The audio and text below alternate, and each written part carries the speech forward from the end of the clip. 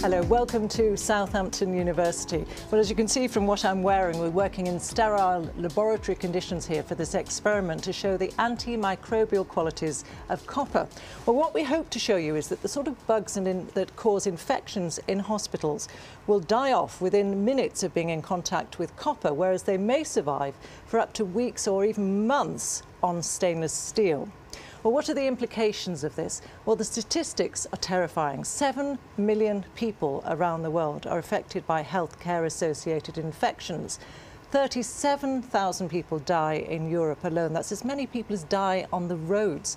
And 100,000 people die in the States. So you can see it's a huge, huge issue.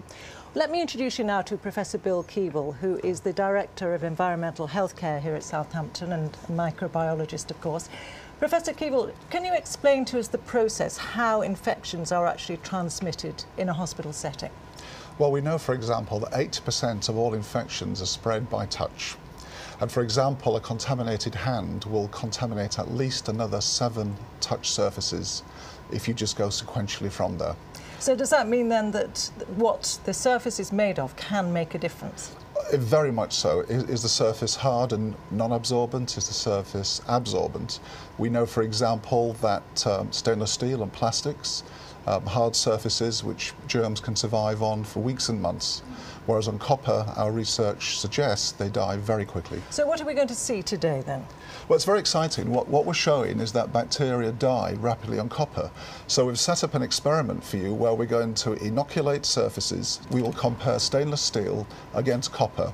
And hopefully what we can show you is that the bacteria will survive very well on stainless steel, but using a special dye system, we will show that they die very quickly on copper. Well, let's get the experiment started.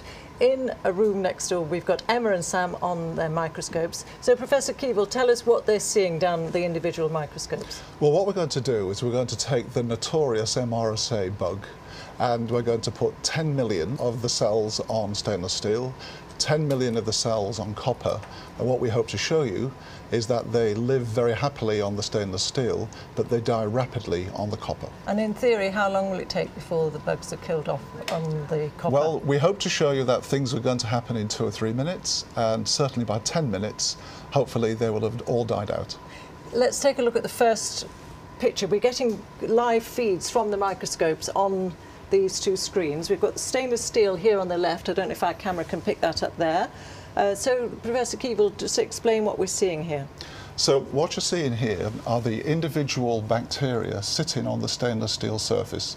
We've used a special dye which shows that while they're bright green, they're still alive. Right. What we're hoping to show is that they will fade away as they die on the copper surface, which will be contrary to what happens on the stainless steel.